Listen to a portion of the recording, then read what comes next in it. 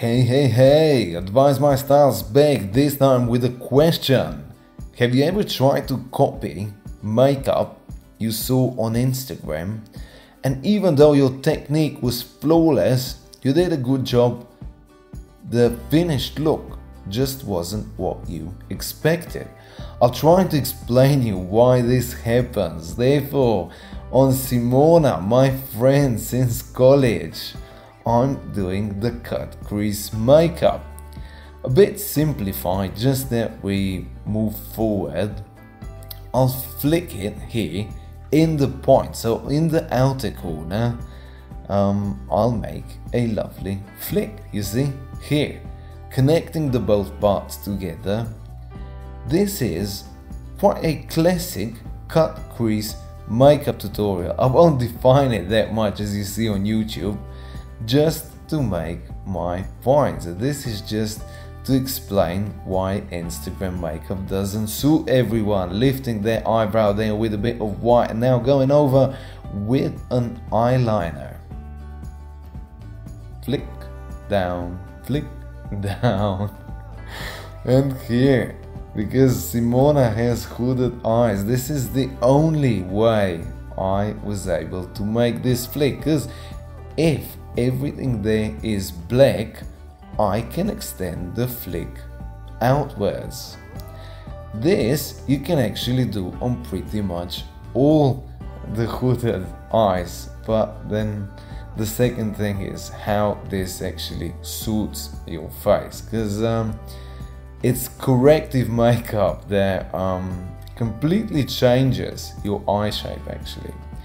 Filling it in with a bit of red, this would look awesome on, let's say, pale girls. It's hard to explain like on which girls this makeup would suit, but if your eye is lifted, upturned, not hooded, this would look absolutely stunning. I should actually find a girl that suits this makeup. Go check it in depth with step-by-step illustrations on our website and also more thorough explanation. Going over with a lot of foundation, caking it up. That's why Simona's laughing, because I'm like, I'll cake you up. I'll put so much on that it will start, falling down.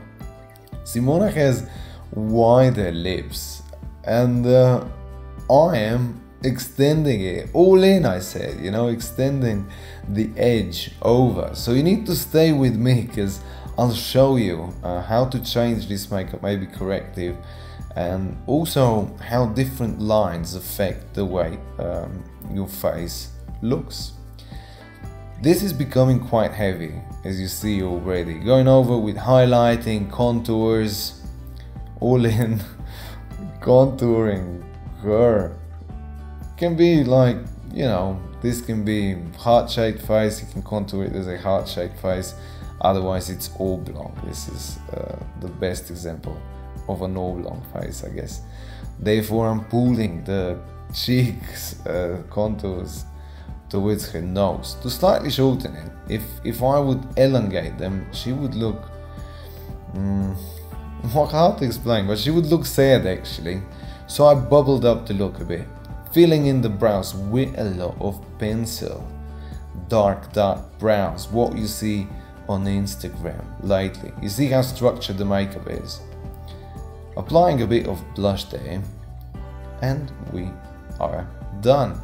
From the side it looks good, but this also hairstyle, and so just because her eyes are that deep set, this just can't look good, because a whole eye just looks black, First, I'm correcting it just by putting some more vivid lipstick on, even though that one before oh my god, we had so much fun. Even though that one before was sort of okay.